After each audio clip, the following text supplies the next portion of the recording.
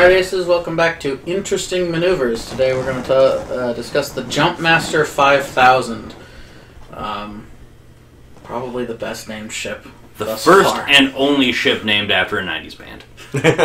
Or inspired by a 90s band. I just want to know what the Jumpmaster 499 looked like.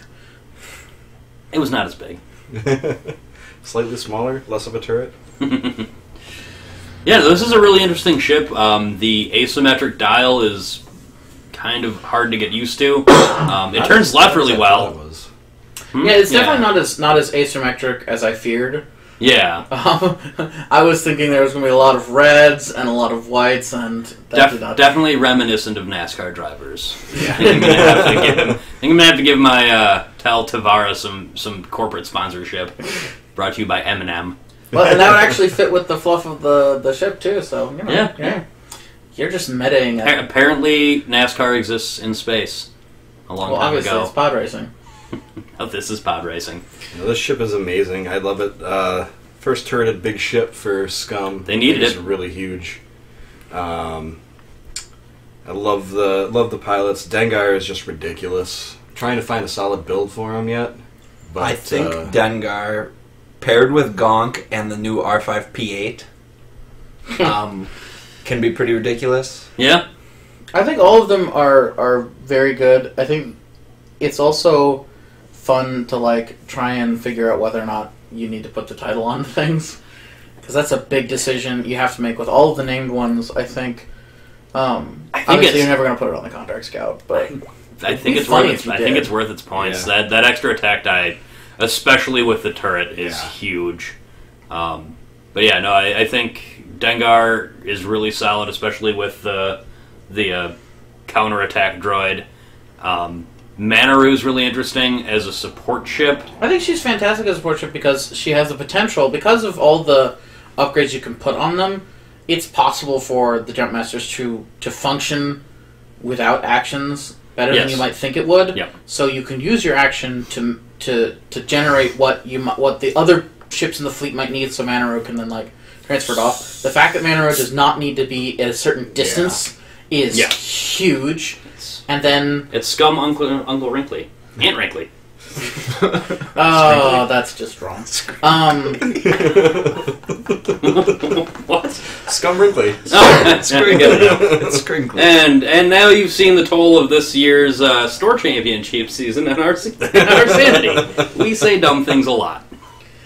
Yeah. So but no, Tel Tavara is just fantastic. That was my first go-to with this ship.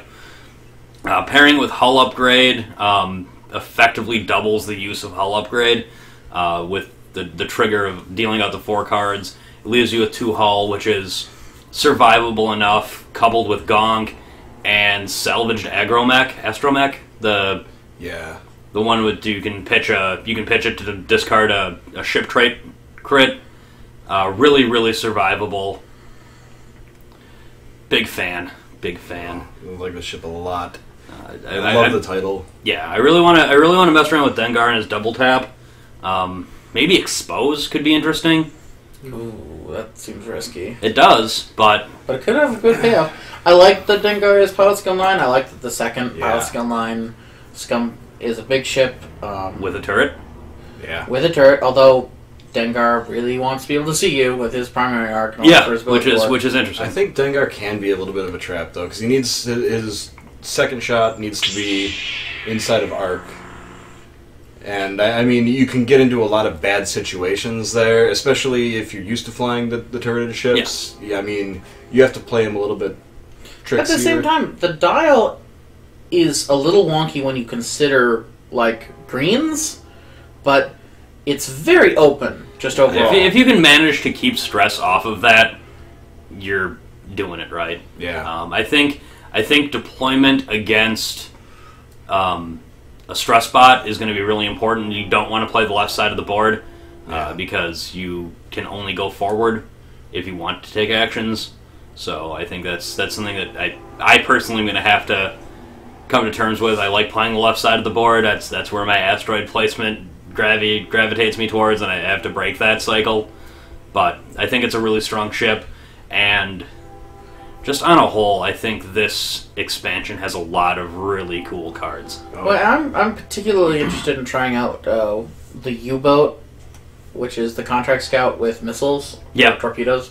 I really want to see if, combined with the sort of extra action shenanigans that Scum can do, plus guidance chips, you could have a pretty awesome, couple of attacks. And then after that, sure, you only have 2 dice, but that's enough to plank for a while, and you're a 9-hull big ship with a pretty good dial. Yeah, and a 2-die turret isn't as bad as I think a lot of people feel. K-Wings are fine with 2-die turrets. The base Outrider is fine with its 2-die turret. I've seen a lot of successful builds just not taking title and throwing a Mangler in the front. The fact that Dorsal is even an upgrade. The fact that Dorsal exists. Yeah. No, I think that's going to be strong. And we've already mentioned Gonk a little bit. Gonk is so good. Fantastic. I think every Scum ship with a crew slot can successfully use Gonk. Even on a Polab Hawk, I think Polab's ability to remove those tokens and still be able to regenerate shields is going to keep him alive a lot longer than he has in the past. I do think that's the worst of all of the choices, but yeah, I think it's workable. I think the Fire Spray wants to use its crew for offense and its actions for offense. At the same time, a regenerating Fire Spray could be, like a regenerating Cath Scarlet could be terrifying. Yeah. In the end game, keeping Cath alive for a turn or 2 could be big. Yeah. And then same thing for Bosk, Bosk is really gonna love annoying. that guy. I think any of the VC or YV66s are gonna love Gonk. And they have the crew slots to support it. And the YV is so cheap. Yeah. It is. Yeah. It is an aggressively cheap ship. Yeah. And I think it's just this particular release just came with so many excellent upgrade cards. Boba Fett, I think, is fantastic. Uncle Wrinkly's everywhere, Cower and Terror. TLT's Cower and Terror. Poe Dameron cowers in terror. I think it's less. Let's go to them. Dash. I think Dash is the one. I think really. Dash really is very annoyed. Yep. I think, a lot of. Even a Fat Hand. Fat Hand. Yeah. The big ships. Taking off a gunner or marksmanship, or PTL or 3PO. Yeah, that's big. Or the same thing for Decimators. Yep. You can lose a lot of upgrades that make them real sad. Boba Fett's a strong upgrade, especially with enough ways now to generate critical hits in the game. Angler Cannon, Greedo, Marksmanship. Unfortunately, you can't combo with some of the cool stuff you can do through the Imperials, but... Or the Rebels. Ezra Boba would be funny. Yeah. Dengar, I think, is an interesting crew upgrade as well. It focuses more on the aces, and I like that a lot. Because it gives Bosk Predator without having to waste his EPT on Predator, which is huge, and it also is basically a passive K4, so it really opens up Bosk's dial. Yeah. Mm-hmm. It opens up lots Razi's dial, so he can still target lock, use his ability, and benefit offensively. I think it's going to probably replace K4 in the single big ship builds, because I think a passive target lock's better than an active one. Yeah. Yeah, and especially in the early turns when you may not be able to establish that if you move beforehand. Yep. And we get a really cool Atani Mind Linked. I think that's a really cool. Yeah. I think that's going to be that might edge out Crackshot in my Brobots list. Being able to K-turn and still focus evade on both ships is going to be huge. Play-wise, I think you're going to have to think about what maneuvers you're going to do a little bit more and which one to activate first, but very easy to... Well, you can only focus with both ships because you don't get the evades. Yeah, but in the turn you need to break away and you're using C will have evade focus or double focus. Because, maybe, depending on your so if you move B first, focus, C gets it, C moves, and then boosts. Or I guess it doesn't matter if you're using C in general. The one that's boosting away will have target, or will have a focus evade. Or in the case with Brobots, you activate the first one's going to do a sloop. The other guy gets a stress, does a green maneuver because they have like 9 of those on their dial. Removes the stress, takes a focus. Now you have 2 guys with focus. Yeah. And you're using fire control because you almost need to on Brobots. I think it just opens up. I think it opens up the things you can do with dual aggressors. Like you can build them differently now, and still have a lot of security. You're still working together. I think you can do that with 2 of the other EPT, like possessing generic ships. Yep. Like the Mist Hunter, 2 Gan Findsmen, or 2 Black Sun Aces, or like even 2 Tensari Point veterans, or 4 of them could be really funny. Yep. And yeah, I think as long as you're playing carefully, as long as you're thinking about your maneuvers, I think you're going to get a lot of benefit out of it. Especially, I think any ship like Polob or Manaru that can trick assignment of focus tokens outside of the normal action step, like Polob with a tiny mind link, could give you 3 or 4 or the Leech focus tokens, Z95, or Nachos Leechos or Nakos Leekos or whatever his name is, pulling a focus off of your buddy and then putting that focus right back on him. Yeah, and there's no range limit too, so it's a cheap PTL. You run into a little bit of an issue against Stressbot.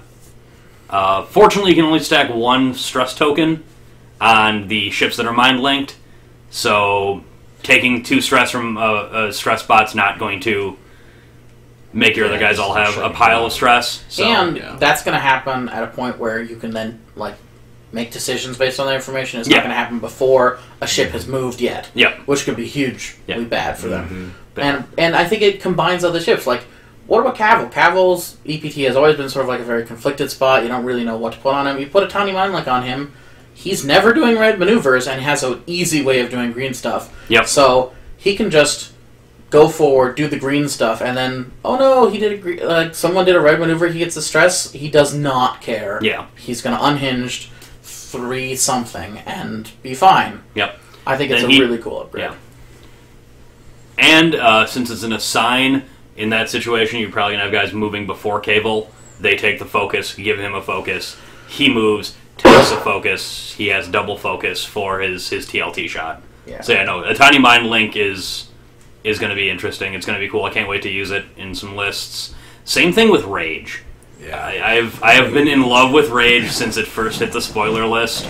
There's so much dumb stuff I want to do with Rage. I want to throw it on Kane Farlander, maybe with Kane and Jarrus in the back seat, hanging out. Obviously, Tycho Selchu. More importantly, Youngster from the Gazanti. I want to run the Rage Swarm with I think it's Zeta Leader, the one at the beginning of the combat phase removes stress from everyone within range 1. Just fly forward. I think that's Zeta Ace. Zeta Ace. Yeah. I think Zeta Leader's the one who can take the stress to get the extra dice. No, it's one of the TIE FO pilots. They all have the same names, basically. But yeah, I think that's going to be huge. Because for a while I really liked the Expose Youngster build, but I think Rage is going to edge it out. Yeah. And you could run up to 5 A-Wings with Rage and Wingman, so they're clearing the stress fairly easily. And I think that's a pretty good list because you ran 5 with Predator and declared it to be amazing. And I think the Predator one's a little bit better because it lets you K-turn and stuff. They might both be good. I don't know. Well, we can experiment. You get the focus. You get up to 3 dice, so no matter what range you're at, you're re-rolling all of your dice, regardless of who you are shooting at. With the Wingman, you aren't suffering terrible effects. You can rage every single turn, and you do not have to rage. Oh yeah. So you can on certain turns prepare to K-turn. Yeah, we'll see it. We'll see how that pans out. Like I said, I personally think Predator edges that out a little bit because it is passive. So you can still evade and gain the benefit from it, or you can boost and gain the benefit from it. But I think it's an interesting call. I'd be interested to fly against it. So build it up. We'll get that on a bet rep. It'll be good times. Oh yeah, much good times. What do you think about the overclocked R4? Oh, that's the one where you spend a When you focus. spend a focus, you can receive a stress token and assign another focus token to your ship. Could be interesting, especially with a tiny mind link. Yeah. It's a out-of-sequence focus, which is huge. Yeah. Especially because you can fire with something before the guy with the astromech, use that focus on the attack, spend the focus, grab a stress, put focuses back on all your dudes. Yeah. Is that once per phase? During the combat phase. When you So- spend a focus token, you may receive one stress token to assign one focus token to your ship. So there's no limit. to do it. So there's no limit. Well, okay. it's a once per. Yes, but let's say you have a cable Mm-hmm. who spends it, gets it back, spends it, I don't gets it think back. I don't think that's how that works. I'm not sure though, but I think the FAQ said that if it doesn't specifically say that it can work multiple times, it's a once of. But I think it's once per triggering instance in the FAQ, not once per round. Well, still something to look into. into, But yeah. I think having a tiny mind link with that, you're attacked, you spend your focus on the defense, you get your focus back, 1 point is pretty solid. and then you give focus to the rest of your guys. Yeah, it could be interesting. I think there's a lot of play with those upgrades. Gonk's insane. Yeah. R5P8. R5P8. What else is R5P8? Just being able to do damage Out of when you sequence. get shot at. Yep. Yeah. Is especially on ships that have a lot of hull or shield. And like I was talking about earlier, pairing it with Gonk Yeah. on this particular ship. The one ship that can take an R2 and a Yes. crew. Right. That's another interesting thing. It's the first time we've seen this. I sincerely hope this never comes to Rebels, because I think there's a lot of really dumb yeah. Rebel crew and a lot of really dumb Rebel astromechs. Yeah. What else is in this expansion that we haven't talked about yet? Right. I think that's everything. Guidance chips in here. We already covered that. Yeah. Feedback array, which has been out Which for is a while. forever. for a Yep. while. Yep, I think that's it. An influential but not overwhelming expansion. Yeah. Really solid ship. I Yeah. like it a lot. Well, thanks for watching, guys. Be sure to check out the channel for all of our other videos on the new Wave release. Also, hit up all of our battle reports. Check out those builds that we're using. Be sure to subscribe, and don't forget to like this video. We'll get some more X-Wing videos out there for you. Thanks for watching. I forget what we're calling this thing. Interesting maneuvers.